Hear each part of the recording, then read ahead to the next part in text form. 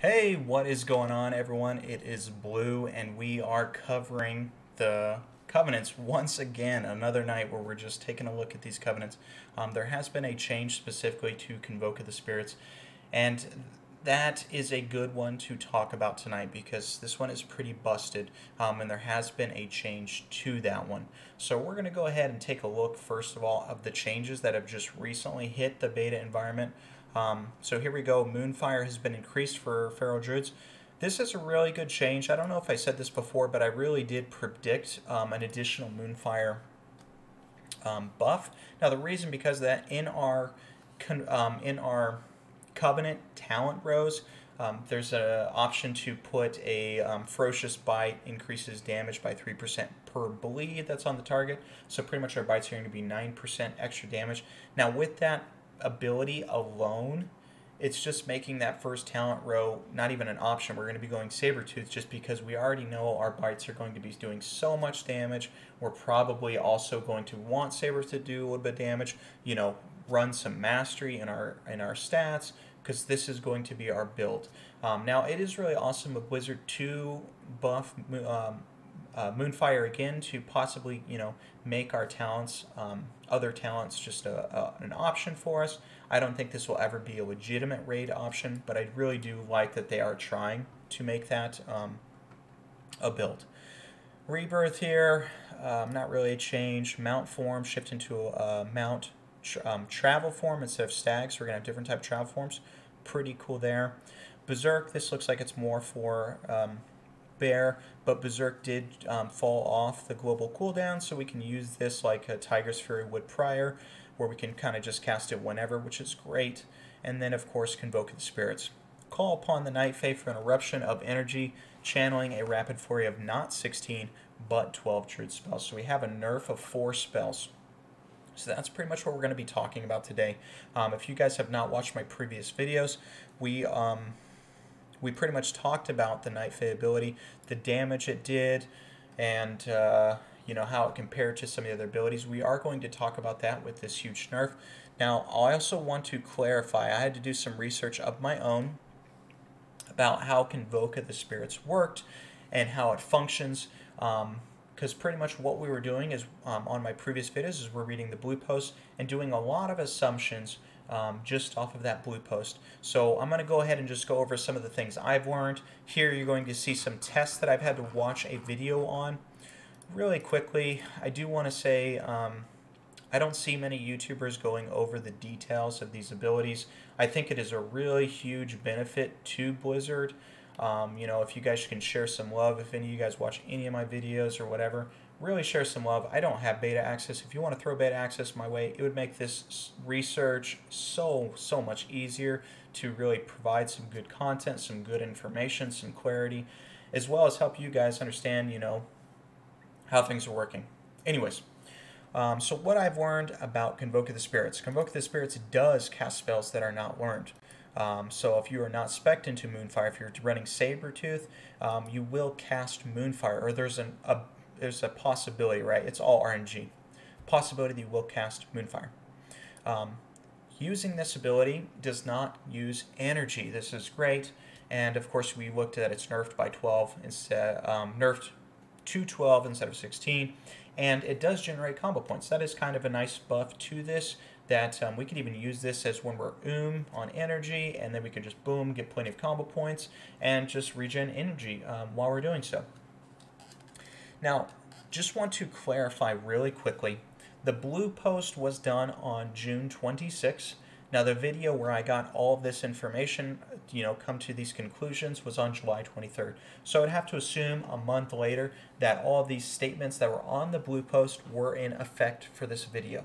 Okay, so there are 1, 2, 3, 4 casts that I went ahead and looked at, and I had to slow down the video a quarter. It was really nice. The individual's UI was really helpful to see the thrashes, the moonfires, the bite. The individual was doing a PvP, and he had the PvP talent where bite reduces enemy's health, so I could see when bite was refreshed. So really good. I tried my best. There may be some bite or some shreds along the way that I didn't get, because those are a little bit more difficult versus a thrash where there's an animation, a bite where there's a lunge and kind of jerks down. You can hear the bite, and then moonfire like the rest of those rips are trackable, right? Okay, so first one. Tiger's Fury was not pressed prior, so it was cast. Then there was a bite, there was a thrash, there was a regrowth, and a moonfire, and then the individual was interrupted. Next one, shred, bite, regrowth, moonfire, rake, shred, individual died, so I was not able to see the rest of the channel. Excuse me. Now these ones are full channels. As you can tell here, I did not get the full 16 casts, unfortunately, but I did my best. So they're most likely filled in with shreds. Shred, moonfire, shred, thrash, which was already buffed. So according to the blue post, we did not think this was going to happen. Then it regrowths, already buffed. There was already a regrowth stack on the individual prior to casting Convoke of the Spirits.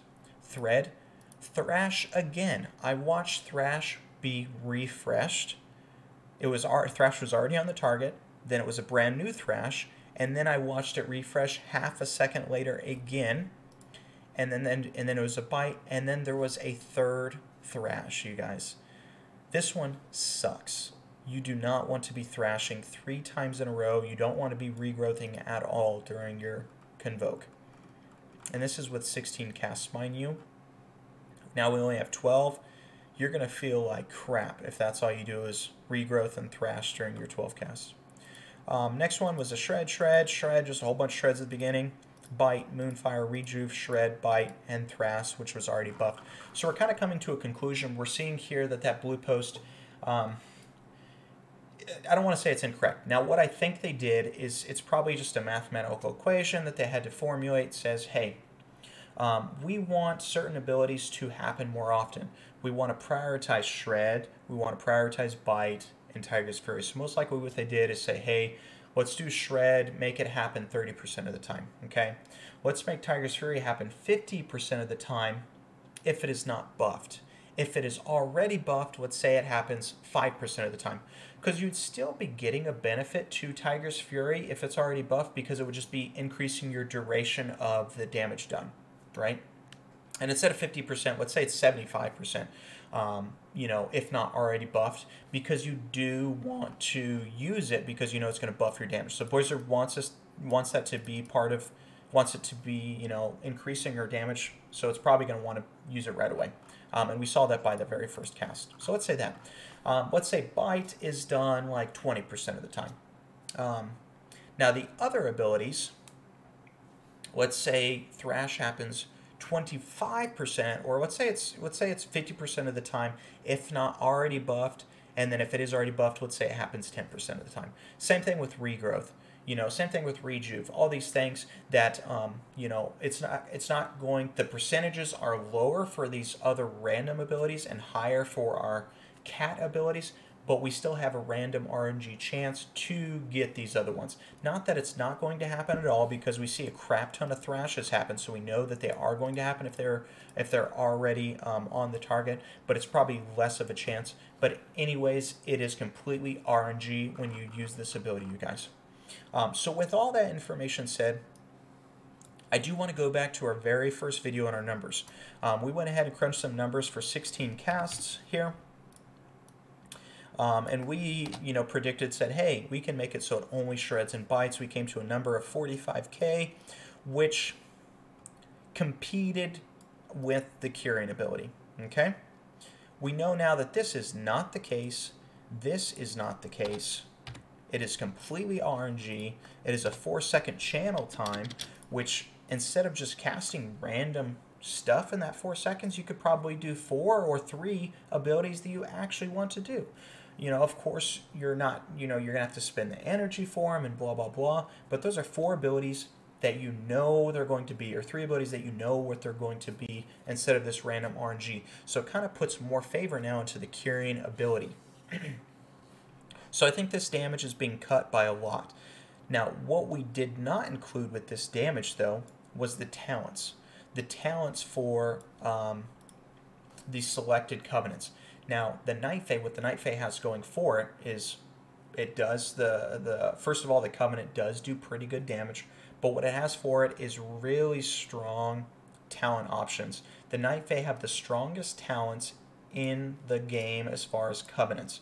Let me read you this one. Or as far as for Feral, we benefit quite a bit by the ones that they're giving for Feral. So let's say healing and damage done has a chance to grant you a stack of redirected anima up to 10. Activating your Night Fae class ability grants you 1% maximum health and 2% increased mastery per stack for 30 seconds. Now this, it seems as if it would have some gameplay behind it. It's like, hey, I kind of want to wait for my 10 stacks before I pop Convoke the Spirits, because I know if there's a random bite in there, it's going to be buffed by 20% mastery. Now for Feral Druids, mastery and bites are beautiful. They go together perfectly, you guys. This is really going to boost our damage, as well as any bleeds. It's going to help a little bit, but mostly just really just getting some huge bites through. Currently in the video I watched, I don't know if this is currently on live. Like I said, the video was July. This did not work as intended. The individual, I watched it, the individual had 3 stacks of Grove Invigoration. When he cast Convoke the Spirits, that 3 automatically went to 10. So, busted. Casting in Convoke the Spirits automatically, instead of 6% mastery, just went totally to 20% without any actions other than pressing the button. So that was just crazy broken. But you're going to see here, this is a very strong ability to have. And then, of course, we have this individual. It says your damage is increased by 10% to targets above 75%. This is also pretty strong, especially in raid environments where for progression, you might be doing a lot of time on a boss over 75%, or maybe they have some shields and blah, blah, blah. This can be pretty strong, you guys. Compared to the other ones, these ones are really good. Now, what I want to say here is I don't think the Night Fae is going to be the only option or the best option. Now, I think what we need to look at is this is the beta environment. Things are going to change. Instead of saying like, hey, let's jump Night Fae, let's jump Kyrian, let's jump blah, blah, blah. I think the biggest picture that we need to have in our head is Blizzard has intended uses. They are not coming out and saying, this is what we think, this is what the Night Fae should be, this is what the Kyrian should be, and blah, blah, blah.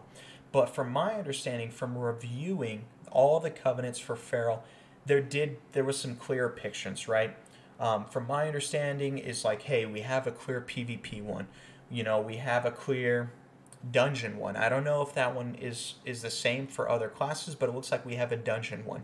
It looks like we have a raid one, a raid / assisting your raid members one.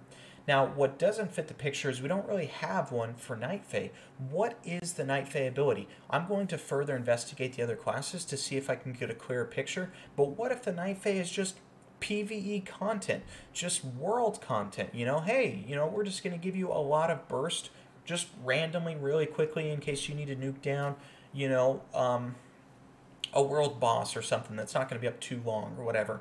Maybe that's what the Night Fae is, and that we just need to realize that, and then realize that, hey, Blizzards are going to continue to change the numbers, the more they test the beta environment and such like that. But if we have an understanding of that, we're not gonna have to jump through these hoops. Oh, this one's strongest, now this one's strongest, and just figure out, like, Blizzard says that Carrion is the raid one, and that Night Fae is PV, just world content. So I just know that when Live comes out, that they're probably going to fix this so that this is not the raid one, that this one is not as strong as the Kyrian.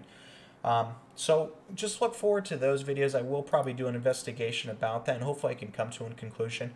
But hopefully this was enough. This is a huge nerf, you guys. Huge nerf to Convoke the Spirits. There is going to be a change.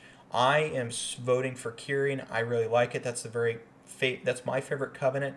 Not because of what it looks like and stuff, because I'm not really a big fan of that, but it looks like it's going to be the most fun, and I do like the aspect of, doing a lot of damage / assisting my raid members. That kind of intrigues me. So let's cross our fingers for that. I'll give you guys more updates, but thanks as always for tuning in. Take it easy, everyone. Peace.